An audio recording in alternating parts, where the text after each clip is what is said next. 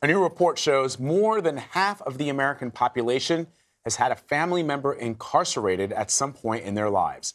According to FWD.US and Cornell University, 113 million Americans have had an immediate family member in prison.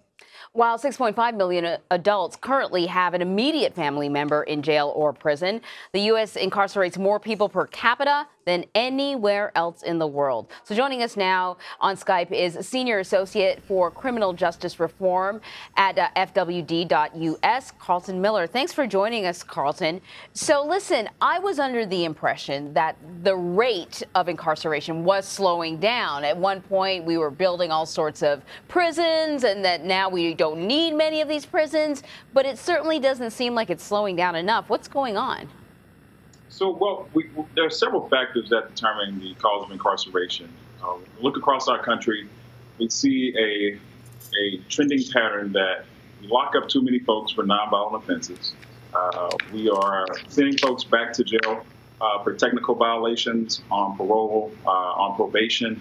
And as a result, those individuals are sent back to prison and they're being sent to prison for longer sentences. And as a result, our prisons are bloated and we're costing taxpayers a lot of dollars to house these individuals that necessarily don't need to be there. What demographics are most affected by this, Carlton? Well, it starts at the first contact in the system. When we see Black Americans, Latino Americans being prosecuted, arrested, and incarcerated far more than white individuals in the United States, these individuals are the ones that are most impacted and most affected by incarceration. And what about the impact on families when you see a rate like this? Yes, so it's a devastating impact that many families face in America. As our report shows, 1 in 2 adults in America has had an immediate family member that was in jail or in prison.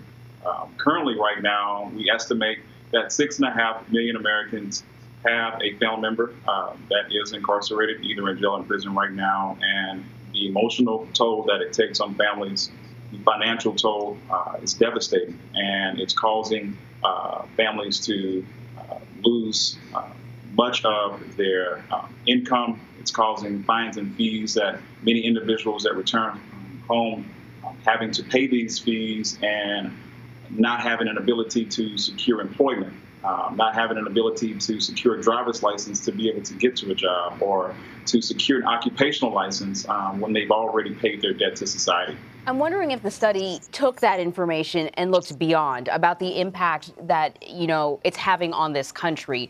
We know, obviously, that people who are incarcerated can't vote.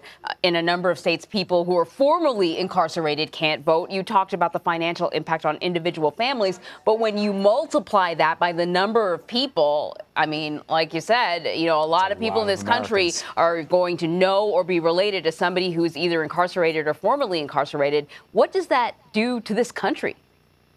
Well, it affects us in many ways. Many of the folks that we see when we walk down the street on our commute to work, or we congregate with in church, or we're at the nail salon or a barbershop or shopping in our malls, every second person that you see has had an immediate family member impacted by incarceration.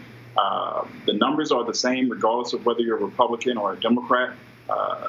Incarceration has reached beyond the prison walls and has impacted everyday, ordinary folks in America. And it's time for folks to be educated about the impact so that we can have a fruitful discourse and begin to understand the impacts and to help create policy that can ameliorate these impacts.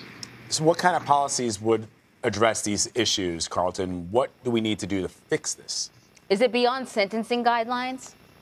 Yeah, it's beyond sentencing guidelines. We have to look at reentry. We understand that justice from arrest to reentry must be based on evidence.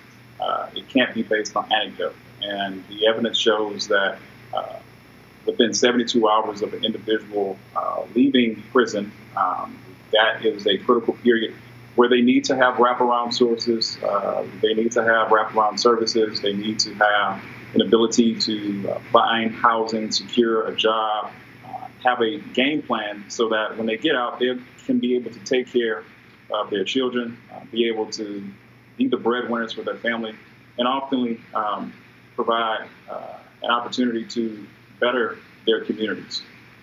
Such an important study. Carlton Miller, thank you so much for sharing it with us. We appreciate it. Tip of the iceberg.